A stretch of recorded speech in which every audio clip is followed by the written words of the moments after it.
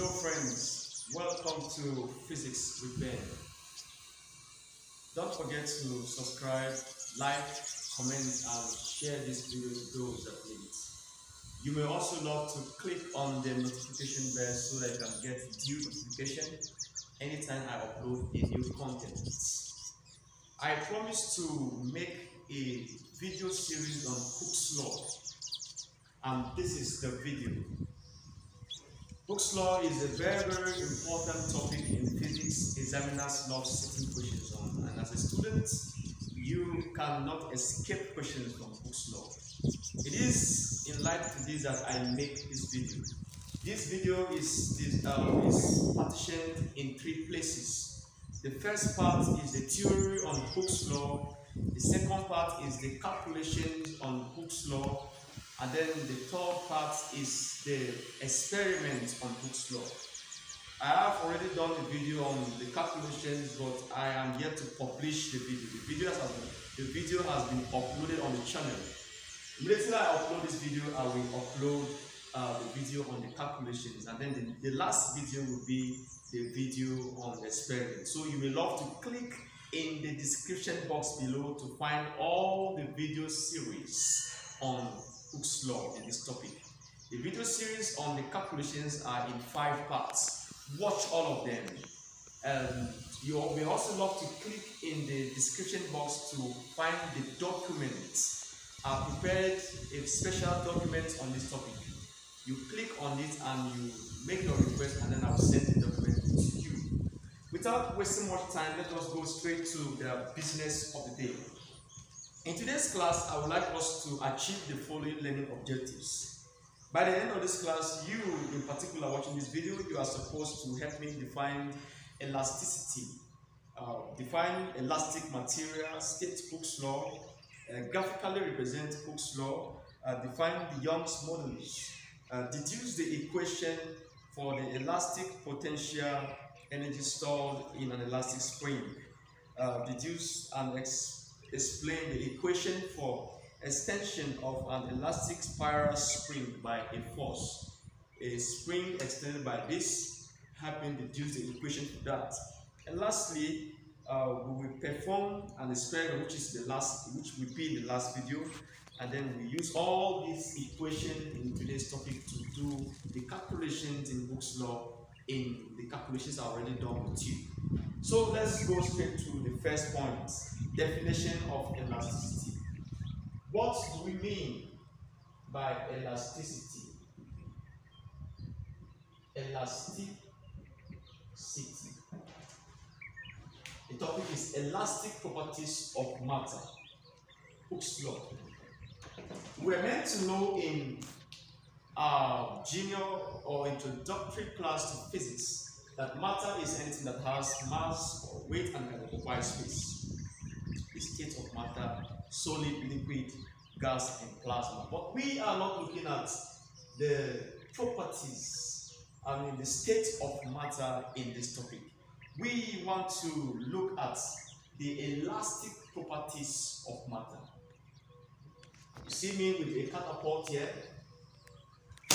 See that? What do you see? What do you observe? I stretch it with a pull force, and then I release it. Observe the original length. Do you see any distortion, any deformation after this force has been removed? No. And so we can say that this rubber is an elastic rubber. We are coming to that. So what is elasticity? So this rubber has the ability to extend and then return back to its original size and shape. Elasticity is defined as the ability for an elastic material to regain its original size and shape after the distorting force is removed. I say it again, elasticity is defined as the ability for an elastic material to be stretched and then regain its original size and shape after the distortion or the distorting force has been removed. You can see that this spring, I have removed the loaded mass, and the spring still maintains its original size and shape. You can notice the position of the pointer. I put this mass, it stretches, I remove it, it is still back to the original place it was pointing. So that is the meaning of elasticity. The next thing we want to look at is elastic material. An elastic material is that material, elastic material. An elastic material is that material that has the ability to regain its original size and shape after the distorting force has been removed. An elastic material is that material that can regain its size, its original size and shape after the applied force has been removed. The next thing on the line we want to state Hooke's law.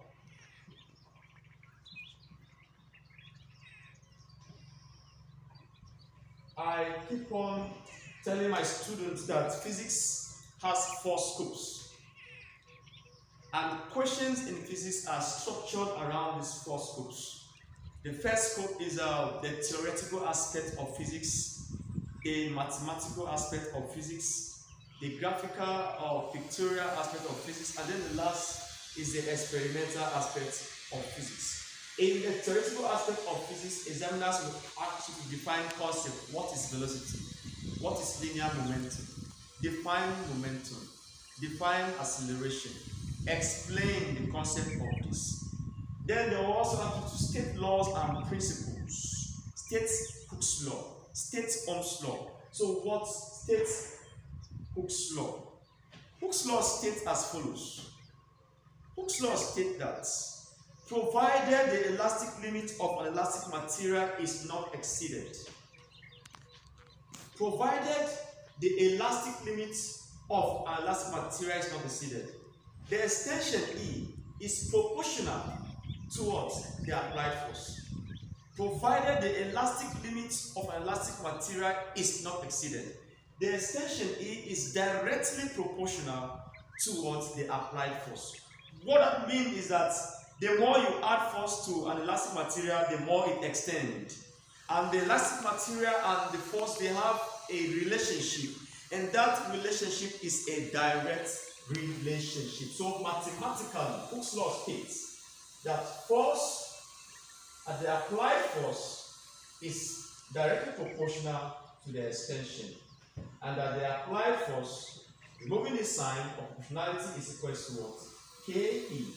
We can call this equation number 1. Call this equation star, where F is the applied force and K is the stiffness of the material, or the force constant, or the elastic constant of the material, and E is the extension of the material in meters. And so mathematically we say that the elastic constant of the material, or the force constant, is given to be K is equal to force all over E, with the unit of Newton over meter, and we write as the unit is Newton per meter. So the elastic constant of material is defined as the ratio of the force to the extension, and that is the SI units. The next thing we want to, so the meaning of this equation is that as E increases, F increases. As E decreases, F decreases. A direct relationship. We want to look at the graphical representation of Hooke's law.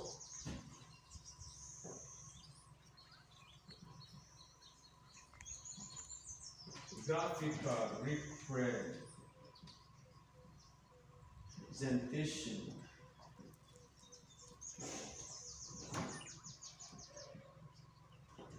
of Hooke's law. Good. I would love to use this slide.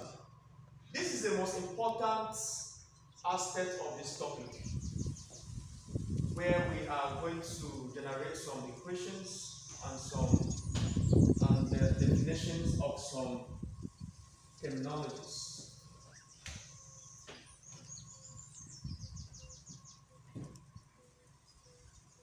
There are two ways to draw the graph of Hooke's law.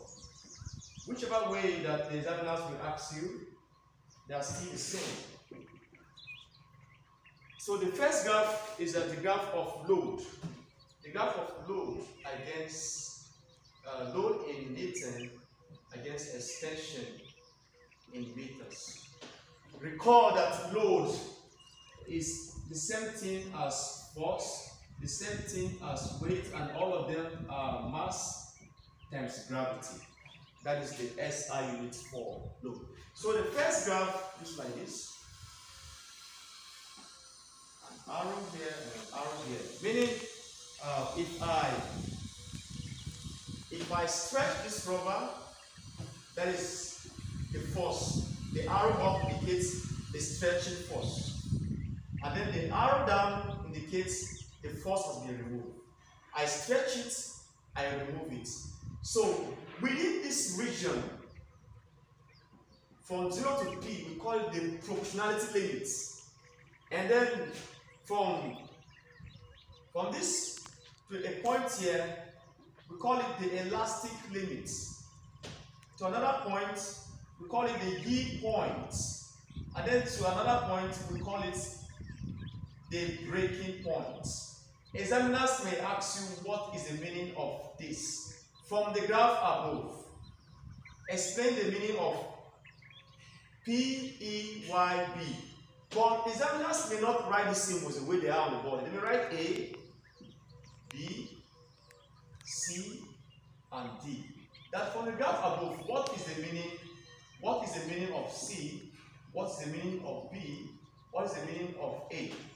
So A is the proportionality limit, the limit where this equation is applied. So from 0 to P, we say that Hooke's law is obeyed. That is K is equal to what? F is equal to what? KE. Where the material, if you stretch it, it will still obey Hooke's law. Point E is called the elastic limit of the material. Point E is a limit, is a point where if you stretch the material and remove the force, the material will still retain its original size and shape. Beyond this point is point E, point Y, which is called the yield point. As the name implies, the yield point is the point where the material has yielded or will yield all its elasticity. The material will yield all its ability to regain its original size and shape after being stretched. Do you understand? Point B is called the breaking point. The breaking point is the point where any little additional load or force will deform permanently, will break permanently and destroy the material. The material is condemned. And so the second graph looks like this. See the same thing.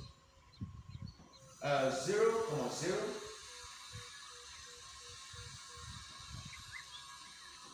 Your arrow up, your arrow down. Then here your elastic limits, your yield point, and then your breaking point. Here is a graph of extension in meters against load of force in meter. So this graph is very, very, very important. Now, if you want to plot the graph of Hooke's law that obeys a graph of Hooke's law, a graph of Hooke's law, whose elastic limit is not exceeded. For instance, the graph of load against load in Newton, extension in meters. The graph will look like this. I told us that the force and the E, they share a direct relationship. And from this, you can write that our equation F is equal to K, it looks like Y is equal to MX. A straight line graph with no intercept. So if you plot this graph, the slope of this graph will look like this. Where here is your E2, here is your E1,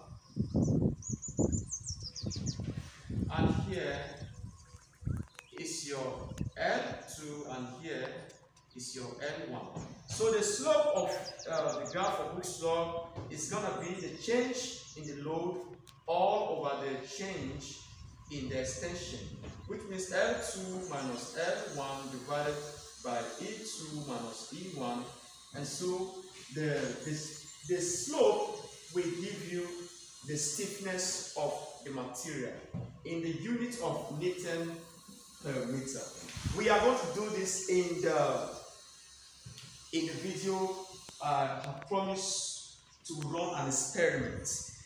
To this, we have come to the end of this particular video series. I will like us to watch the next one, where I will finish all the explanation on the theory. Stay tuned and continue to watch out. Thank you, and God bless you. Bye-bye.